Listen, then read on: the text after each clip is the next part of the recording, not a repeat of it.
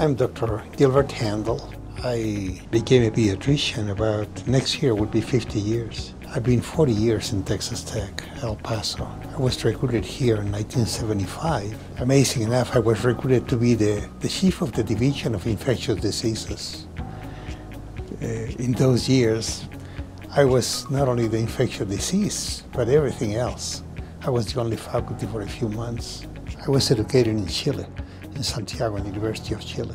There we don't have a college, so we go directly from high school to the university to the medical school. The medical school is 7 years, so really that makes more than enough. Interesting enough, I trained in an experimental high school.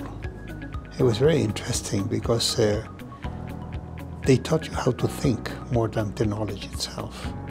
Well, I was trained in Miami when I came here to the States, and I did my fellowship in infectious diseases, and at that time I was offered a position in the faculty in Miami. However, I was offered also a position here at Texas Tech. I looked at the demographics, and I saw a huge need to have the possibility of opening research to South America. So I said, well, being in the border, it makes sense for us to have a university that will look south and will work with Mexico and Latin America. I saw the possibility, of course, of being a kind of pioneer in a educational system. I think partly my philosophy was in my medical school. Every summer we went and had to do projects in the field. We went for a month or 2 months sometimes, and we worked in the field. And we worked with the Indian tribes, and we worked with communities that were not having any resources and in the islands or wherever. And we did tremendous work, and that was very rewarding. And having that experience on public health, combined with the medical experience and medical health, you can really do wonders. To me, it's fascinating to see the process of how we can tackle the real issues that affect health. It's not healthcare. Healthcare is just, if you're sick, you come to me 1/2 hour, an hour, maybe twice a year or 3 times a year. But the health is all your life, is how satisfied you are with yourself, with your mental health, with your physical health, with yourself as an individual. I look not only at the child, I look at the whole picture. And that's what I'm trying to convey to my residents and students. I enjoy every minute of them, trying to tell them, listen, look at the whole thing. Don't look at just a narrow picture. Sometimes a patient may come for something that's meaningless to them, but they want something else. You have to explore what are the possibilities.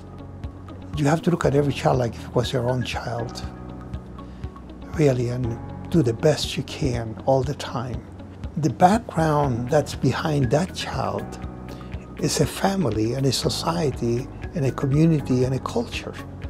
So you have to look at medicine as one more component of a big pie.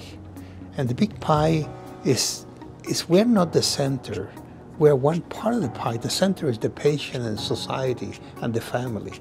And so we have to see how we can work as leaders of a team, impinging upon what other collaborators can do to help improve the situation of the child, the family, and the community.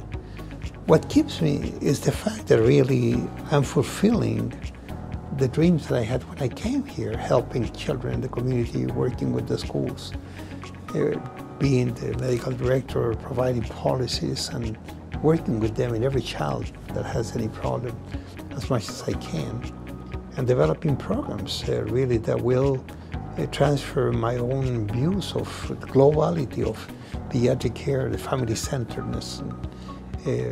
Why should I move? I mean, I have everything, that I can help people with. Why would you retire? Why? To do what you like to do. I love what I'm doing. Why should I retire?